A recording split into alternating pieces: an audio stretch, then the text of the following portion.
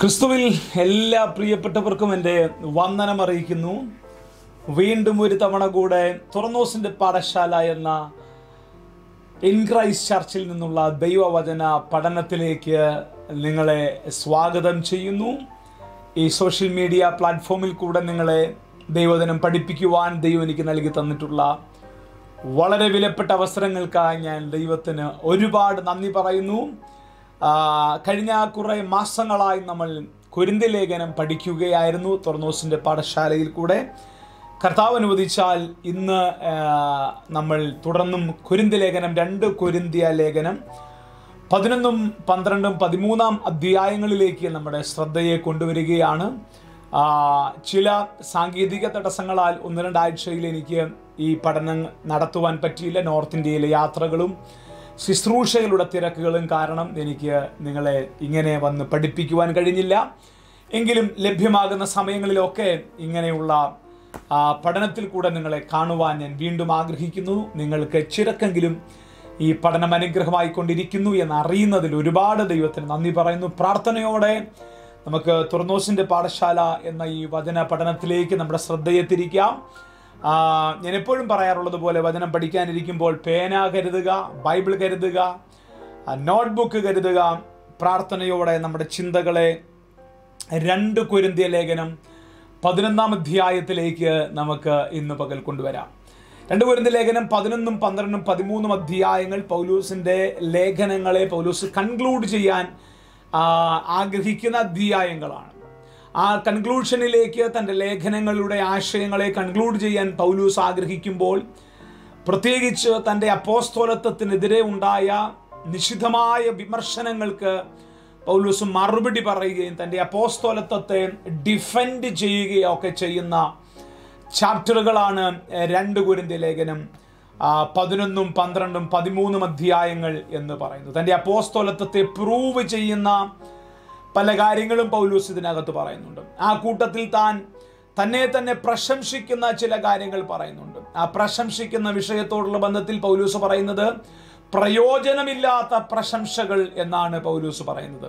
അപ്പോൾ ഈ അധ്യായങ്ങളിൽ പ്രയോജനമില്ലാത്ത പ്രശംസകൾ ഉണ്ടെങ്കിലും ചില കാര്യങ്ങൾ നമ്മുടെ ആത്മീക ജീവിതത്തിൽ സൂക്ഷിക്കേണ്ടുന്ന ചില കാര്യങ്ങൾ പരിശുദ്ധാത്മാവിന് ആ ഭാഗത്ത് നിന്ന് നമ്മോട് സംസാരിക്കാനുള്ളത് കൊണ്ട് പ്രാർത്ഥനയോടെ നമുക്ക് ചിന്തകളെ അങ്ങോട്ട് കൊണ്ടുപോകാം.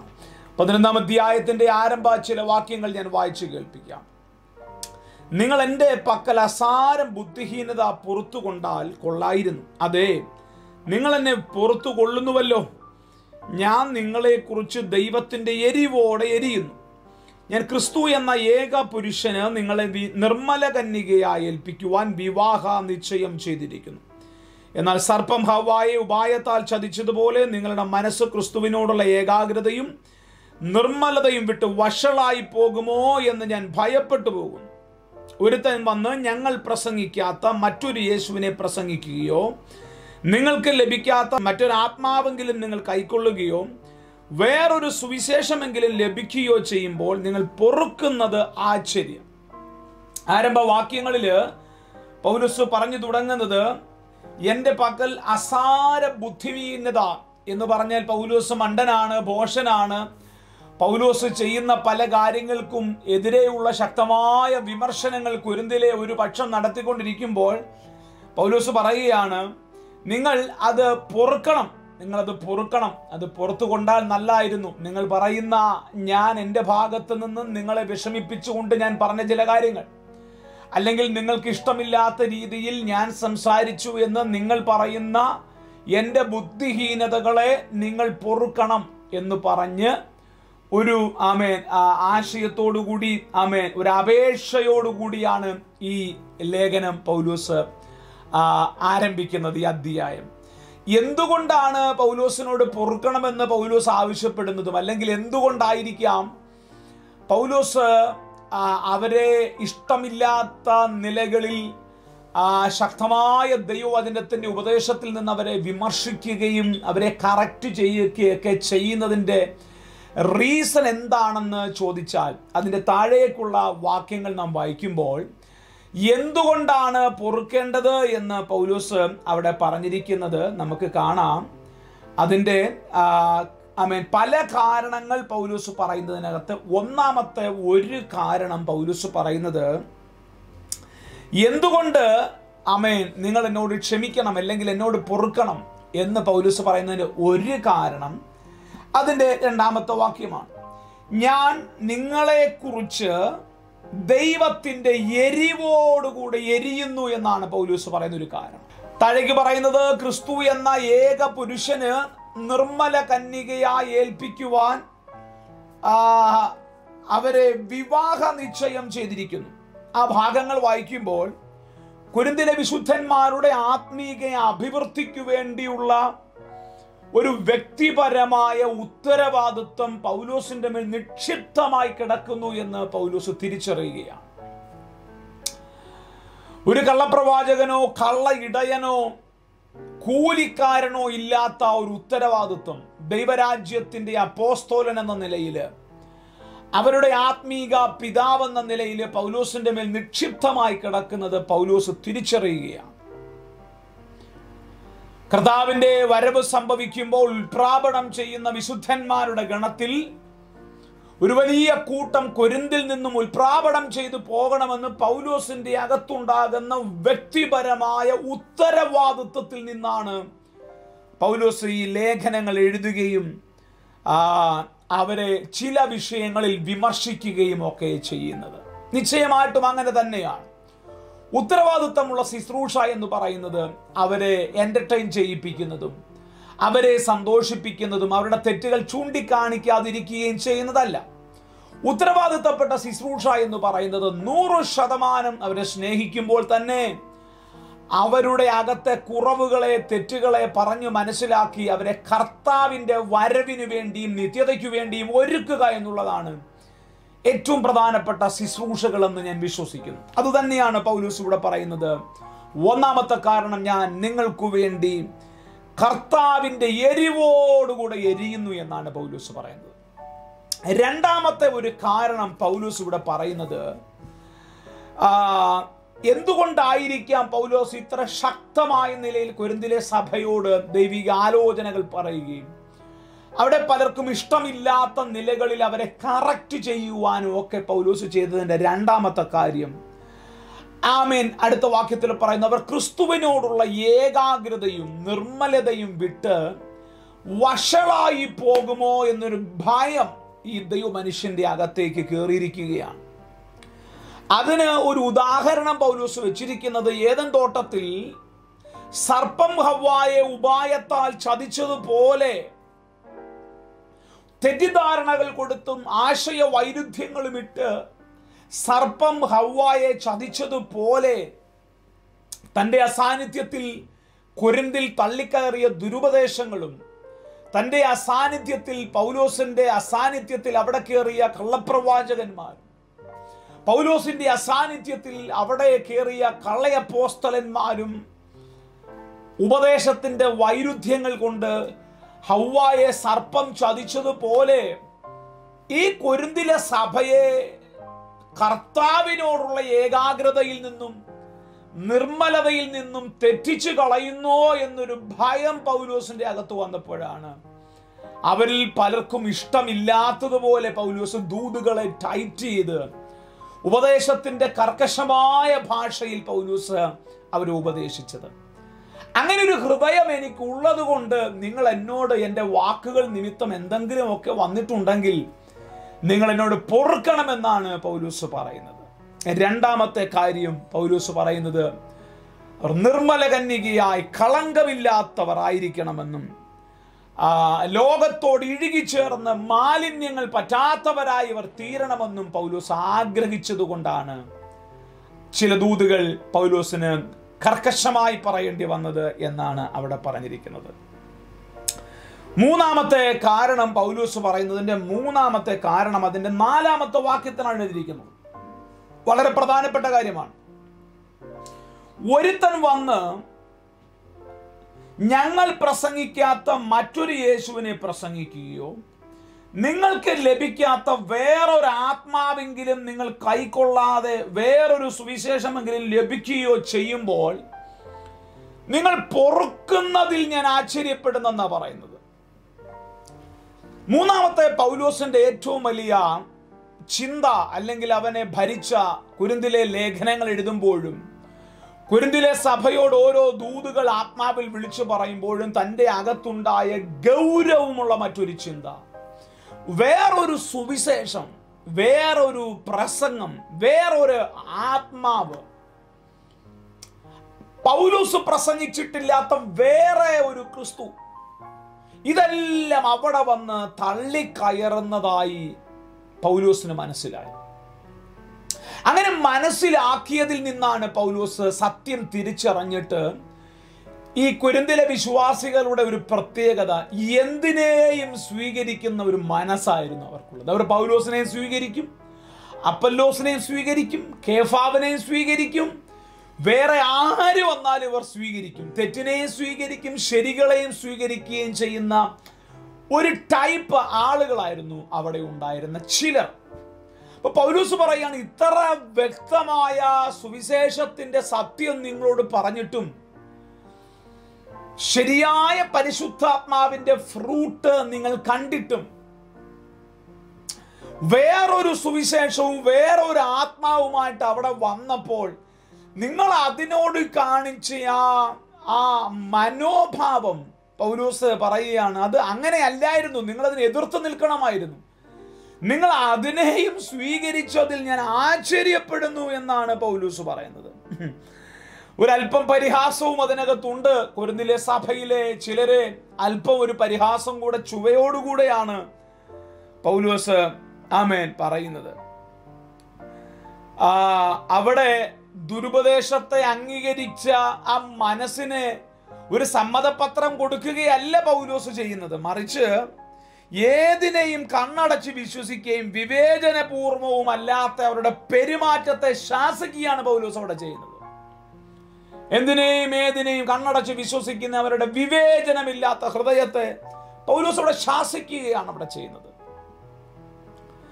ഈ കാരണങ്ങളൊക്കെ നിരത്തിയിട്ടാണ് പൗലോസ് പറയുന്നത്, ഈ ഒരു ചിന്ത, ഈ ഒരു മൈൻഡ് സെറ്റ് അവിടെ ഞാൻ കണ്ടപ്പോൾ എനിക്ക് കുറെ കാര്യങ്ങളെ തുറന്നു പറയേണ്ടി വന്നു. അത് നിങ്ങളിൽ ചിലർക്ക് ഇഷ്ടപ്പെട്ടില്ലായിരിക്കാം, എങ്കിലും നിങ്ങളോടുള്ള സ്നേഹം കൊണ്ട് നിങ്ങൾ അതിനെ പൊറുക്കണമെന്നാണ് പൗലോസ് അവിടെ പറയുന്നത്.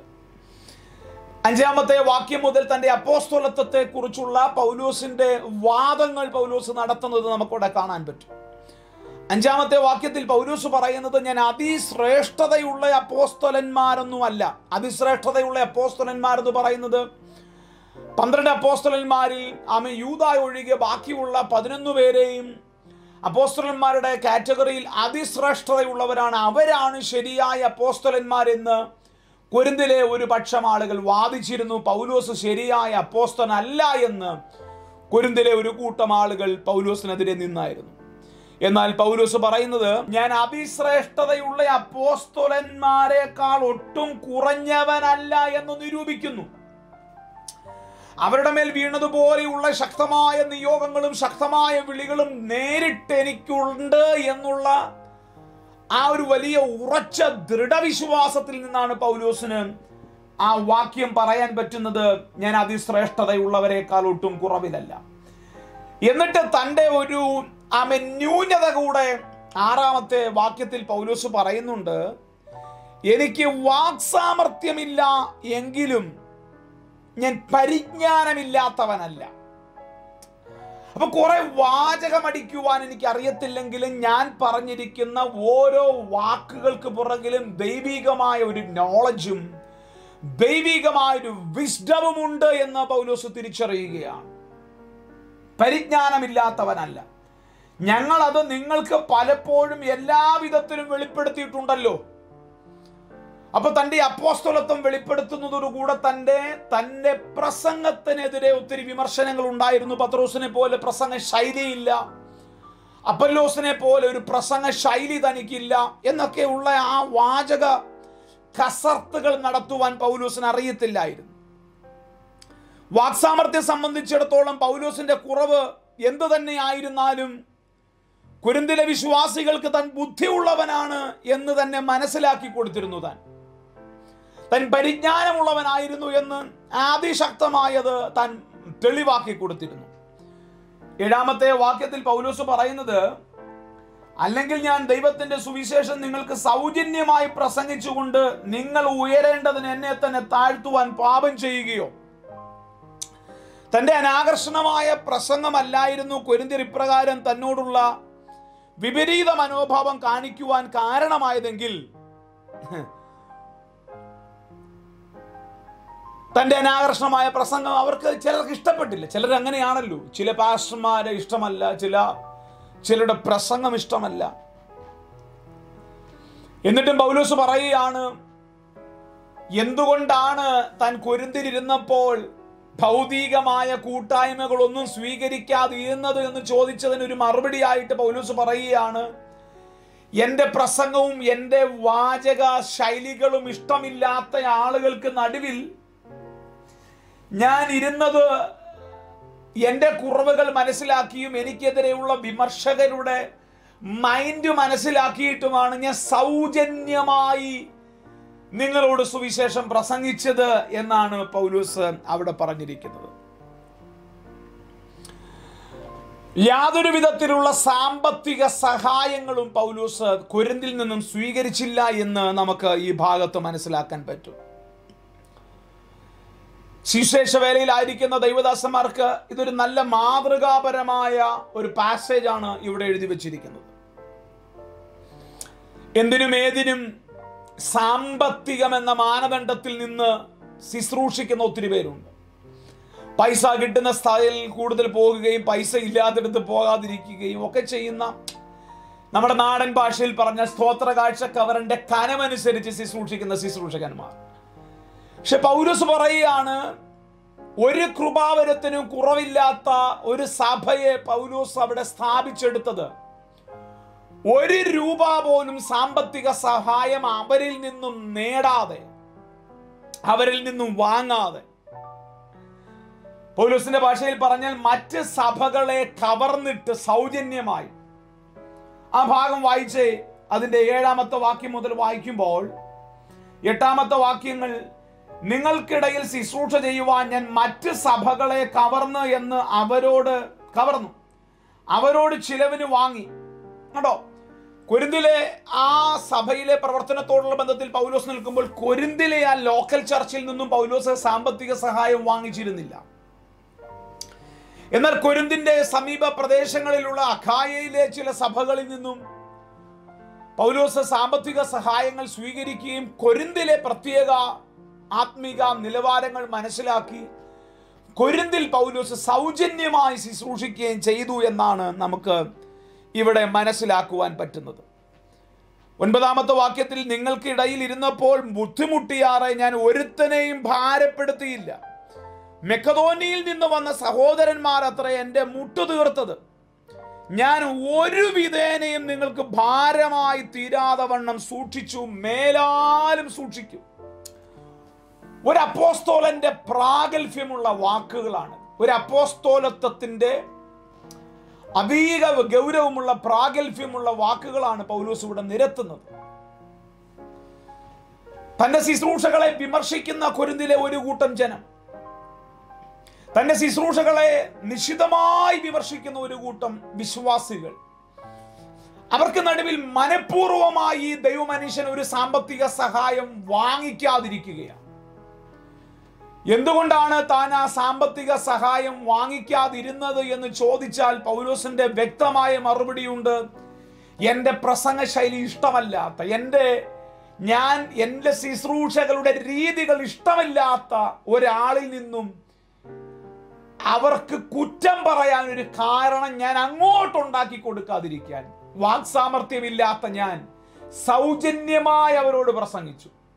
അതാണ് പൗലോസ് അവിടെ തീർന്നത്. മെക്കദോനിയയിൽ നിന്ന് വന്ന സഹോദരന്മാർ കുറവ് തീർത്തു. ഇത്രയും പറഞ്ഞിട്ട് പൗലോസ് പറയുന്ന അടുത്ത വാക്യം വളരെ ശ്രദ്ധേയമായ ഒരു വാക്യമാണ്. സാമ്പത്തിക വിഷയത്തോടുള്ള ബന്ധത്തിൽ പൗലോസ് തന്റെ ടെസ്റ്റിമണി പറഞ്ഞിട്ട് 10-ാം വാക്യത്തിൽ പറയുകയാണ്, എന്നിലുള്ള ക്രിസ്തുവിന്റെ സത്യത്താണ്. വളരെ അപൂർവ സമയങ്ങളിൽ മാത്രമേ ഇങ്ങനെ സത്യമിട്ടൊക്കെ പൗലോസ് സംസാരിച്ചത് നമുക്ക് കാണാൻ പറ്റത്തുള്ളൂ. പക്ഷെ ഇവിടെ ഈ ദൈവമനുഷ്യൻ സത്യമിട്ട് പറയുകയാണ്, എന്നിലുള്ള ക്രിസ്തുവിലെ സത്യത്താണ്. അഖായ പ്രദേശങ്ങളിൽ ഈ പ്രശംസ എനിക്ക് ആരും ഇല്ലാതാക്കത്തില്ല. ഈ പ്രശംസ, ഏത് പ്രശംസ? ഞാൻ ഒരാളിൽ നിന്നും ദ്രവ്യാഗ്രഹമായി ഒരു മൈൻഡ് സെറ്റോടുകൂടെ ശുശ്രൂഷിച്ചിട്ടില്ല എന്ന്. ഞാൻ കൊരിന്തിലെ ഒരുത്തന്റെ കയ്യിൽ നിന്നും പൈസ വാങ്ങിച്ചിട്ടല്ല എന്ന്. കൊരിന്തിലെ സഭയിൽ ഞാൻ ശുശ്രൂഷിച്ചത് ഒരു ദ്രവ്യാഗ്രഹത്തോടുകൂടെ ആയിരുന്നു എന്ന് ഒരാളും പറയാൻ അനുവദിക്കാതെ വണ്ണം എനിക്ക് അഖായ പ്രദേശങ്ങളിൽ എനിക്കൊരു സാക്ഷ്യമുണ്ട്. അത് എന്നിലുള്ള ക്രിസ്തുവിന്റെ സത്യത്തിൽ നിന്ന് സംസാരിക്കുകയാണ്. ഒരു ദൈവ മനുഷ്യന്റെ സാമ്പത്തിക വിഷയത്തോടുള്ള ബന്ധത്തിലെ ടെസ്റ്റിമണി കേട്ടോ. ഞാനിങ്ങനെ ചിന്തിക്കുകയായിരുന്നു, നമുക്ക് എത്ര പേർക്ക് നമ്മുടെ കരങ്ങളെ നീട്ടിപ്പിടിച്ചിട്ട് നാം ശുശ്രൂഷിക്കുന്ന സഭകളുടെ നടുവിൽ നിന്ന് പറയാൻ പറ്റും,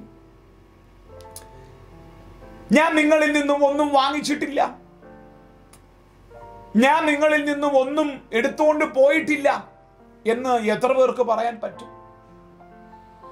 ചിലർക്കെങ്കിലും ഒക്കെ പറയാൻ പറ്റും. എന്നാൽ ഭൂരിപക്ഷം ആളുകളും ദ്രവ്യാഗ്രഹത്തിന്റെ ഒരു മൈൻഡ് സെറ്റിൽ നിന്നാണ് ശുശ്രൂഷകൾ നടത്തുന്നത്. കൂടുതൽ സ്തോത്രകാഴ്ചയുള്ള, കൂടുതൽ വരുമാനമുള്ള സഭകളിലേക്ക് പോകുവാനുള്ള ആ വെമ്പൽ പലർക്കും നമുക്ക് പല ശുശ്രൂഷകന്മാരിലും കാണാൻ പറ്റും. എന്നാൽ കൂടുതൽ കൃപാവരങ്ങളുള്ള സഭയിൽ, കൂടുതൽ അഭിഷേകത്തിന്റെ പകർച്ചകൾ നടക്കുന്ന സഭയിൽ, കൂടുതൽ പരിശുദ്ധാത്മാവിന്റെ മൂവ്മെന്റ് ഉള്ള സഭയിൽ, അതിനകത്ത് അല്പം സാമ്പത്തികമായ വൈഷമ്യങ്ങൾ ഉണ്ടെങ്കിലും അവിടെ പോയി ശുശ്രൂഷിക്കുവാൻ എത്ര പേർക്ക് കഴിയും? എല്ലാവരും ഇല്ലെന്നല്ല പറയുന്നത്. പക്ഷേ നമ്മൾക്ക് ഓരോരുത്തർക്കും ഈ ഭാഗത്തിൽ നിന്നും ഒരു വിലയിരുത്തൽ നടത്തേണ്ടത് വളരെ ആവശ്യമാണ്. പ്രത്യേകിച്ച് സാമ്പത്തിക വിഷയത്തിനകത്ത് ഓരോ അപ്പോസ്തലന്മാരുടെയും കൈകൾ പവിത്രമായിരിക്കണം. അപ്പോസ്തലന്മാരെന്ന് ഞാൻ എടുത്തു പറയുന്നത്, നമ്മളെല്ലാവരും ഒത്തിരി പേര് ഇങ്ങനെ അപ്പോസ്തലന്മാരെന്ന് സ്വയം പ്രഖ്യാപിത അപ്പോസ്തലന്മാരുണ്ടല്ലോ. അപ്പോസ്തലന്റെ ഒരു പ്രധാനപ്പെട്ട ക്വാളിറ്റി, അവൻ ഒരിക്കലും ദ്രവ്യാഗ്രഹമില്ലാത്തവനായിരിക്കും. പൗലോസ് ഇവിടെ പറയുകയാണ്, അഖായ പ്രദേശങ്ങളിൽ ഈ പ്രശംസ എനിക്ക് ആരും ഇല്ലാതാക്കിയില്ല. അതെന്തുകൊണ്ട്? ഞാൻ നിങ്ങളെ സ്നേഹിക്കാത്തത് കൊണ്ടാണോ? അപ്പൊ കൊരിന്തിലെ ഈ സ്തോത്രകാഴ്ച വാങ്ങിക്കാതെ, സപ്പോർട്ട് വാങ്ങിക്കാതെ പൗലോസ് നടത്തിയ സുവിശേഷ പ്രസംഗങ്ങൾ കൊരിന്തിലെ സഭയിൽ നിന്നും ശുശ്രൂഷയിലെ സാമ്പത്തിക സഹായം താൻ വാങ്ങിക്കാതിരിക്കുമ്പോൾ ചിലരെങ്കിലും പറഞ്ഞു, പൗലോസിന് കൊരിന്തിലെ വിശ്വാസികളോട് സ്നേഹമില്ലാത്തത് കൊണ്ടാണ് പൗലോസ് ഇങ്ങനെ ചെയ്യുന്നത്. കൊരിന്തിലെ വിശ്വാസികളോട് തനിക്ക് സ്നേഹമില്ലാത്തത് കൊണ്ടാണ് പൗലോസ് ഇങ്ങനെ ചെയ്യുന്നതെന്ന് ഒത്തിരി പേർ വിമർശിച്ചു. പക്ഷെ പൗലോസ് ഇവിടെ പറയുകയാണ്, അങ്ങനെയല്ല, നിങ്ങളോട് സ്നേഹമില്ലാത്തത് കൊണ്ടല്ലേ അല്ല ഞാൻ ഈ കാര്യങ്ങൾ സാമ്പത്തികമായിട്ട് നിങ്ങളിൽ നിന്നും ഒന്നും വാങ്ങിക്കാതെ ചെയ്യാനുള്ള കാരണം. അതിന്റെ 12-ാമത്തെ വാക്യത്തിൽ പൗലോസ് പറയുന്നത്, സ്നേഹിക്കാത്തത് കൊണ്ടല്ല, ദൈവം അറിയുന്നു, എന്നെ നിന്ദിപ്പാൻ കാരണം അന്വേഷിക്കുന്നവർക്ക് കാരണം അറുത്തു കളയേണ്ടതിന് ഞാൻ ചെയ്യുന്നത് മേലാലും ചെയ്യും. തന്നെ നിന്ദിക്കാനിരിക്കുന്നവർക്ക്, കാരണം അന്വേഷിക്കുന്നവർക്ക് കാരണം കൊടുക്കാതിരിക്കാൻ, താനൊരു ദ്രവ്യാഗ്രഹിയും കൂടെയാണെന്ന് പറയുവാൻ ആഗ്രഹിക്കുന്ന ചില ആളുകൾ അവിടെയുണ്ട്. തന്റെ അപ്പോസ്തലത്വത്തെ വിമർശിച്ചു, തന്റെ കൃപാവരങ്ങളെ വിമർശിച്ചു, തന്റെ തൊഴിലിനെ വിമർശിച്ചു, തന്റെ പ്രസംഗത്തെ വിമർശിച്ചു. ഇനി താനൊരു ദ്രവ്യാഗ്രഹിയും കൂടെയാണെന്ന് പറയുവാൻ കാരണം അന്വേഷിച്ചിരിക്കുന്നവർക്ക് കാരണം കൊടുക്കാതിരിക്കാൻ ഞാനിത് മേലാലും ചെയ്യുമെന്നാണ് പൗലോസ് പറയുന്നത്. ഈ ഭാഗം ഓരോ ശുശ്രൂഷകന്മാരുടെയും ഉള്ളിൽ ആഴത്തിൽ പതിയട്ടെ എന്ന് ഞാൻ ഇന്ന് രാവിലെ നിങ്ങളോട് ഓർമ്മിപ്പിക്കുകയാണ്. അതുകൊണ്ട് തന്നെയാണ് പൗലോസ് തിമോത്തിയോസിന് ലേഖനം എഴുതുമ്പോൾ പൗലോസ് പറയുന്നത്, വിരോധി ഒരു തിന്മയും കളവായി പറയാൻ അനുവദിക്കാൻ അനുവാദം ലഭിക്കാതെ ലജ്ജിക്കേണ്ടതിന് നീ നിന്നെ തന്നെ സൂക്ഷിക്കണം. കണ്ടോ, ഇവിടെ പൗലോസ് എന്താ ചെയ്തത്? ആ വാക്യം തിമോത്തിയോസിനോട് പറയുക മാത്രമല്ല ചെയ്യുന്നത്, തന്റെ പ്രാക്ടിക്കൽ ലൈഫിൽ തനിക്ക് വിരോധമായി സംസാരിക്കാൻ ഇരിക്കുന്നവർക്ക് ഒരു ചാൻസ് കൊടുക്കാതെ ആ ദൈവമനുഷ്യൻ ആ മേഖലകളെ സൂക്ഷിക്കുകയാണ്. നമുക്കും ഈ ദിവസങ്ങളിൽ അങ്ങനെയൊക്കെ ഒന്ന് സൂക്ഷിക്കുവാനുള്ള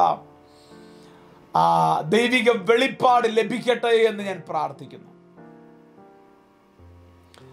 അടുത്ത വാക്യത്തില് പൗലോസിന്റെ ഹൃദയത്തിനകത്ത് വിങ്ങി പൊട്ടി നിൽക്കുന്ന ചില സങ്കടങ്ങളെല്ലാം പൊട്ടിപ്പുറപ്പെട്ടു വരുന്നത് പോലെ നമുക്ക് കാണാം.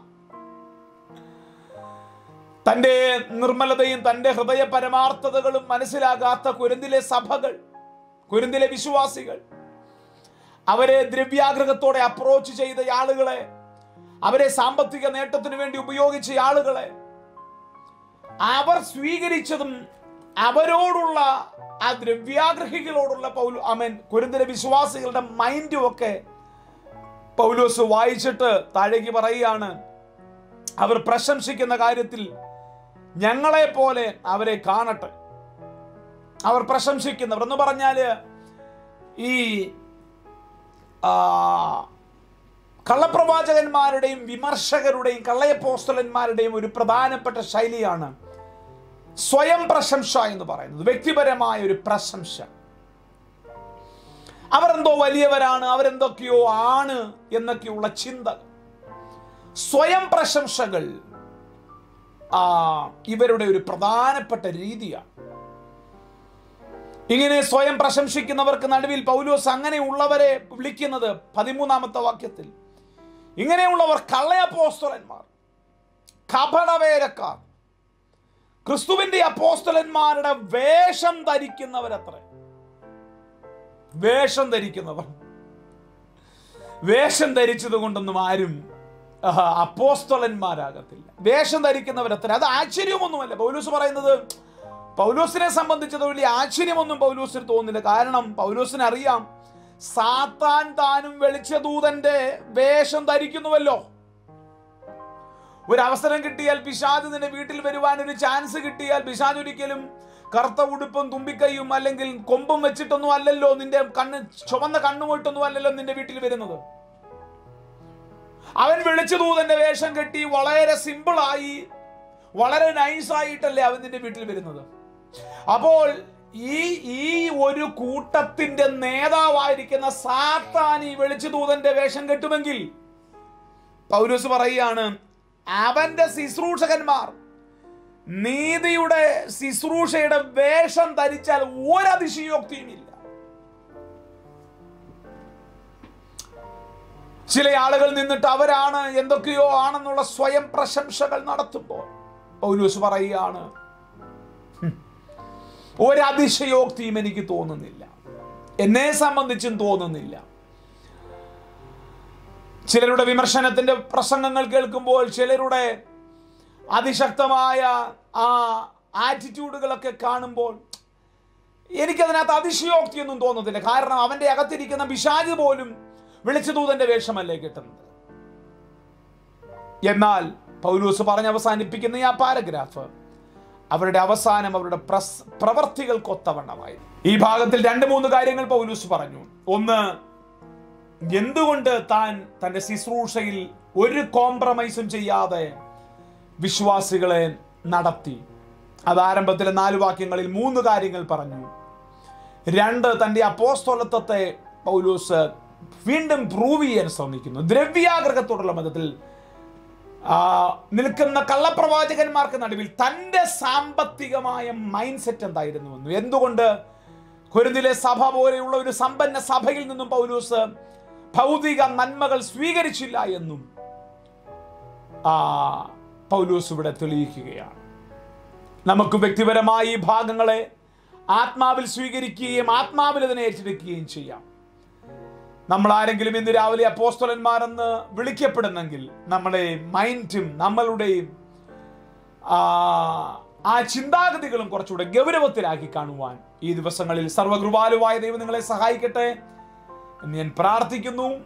ഈ പ്രത്യേക എപ്പിസോഡിൽ കൂടെ നിങ്ങളെ ഇങ്ങനെ വചനം പഠിപ്പിക്കുവാൻ ദൈവം സഹായിച്ചതിനായി സ്തോത്രം.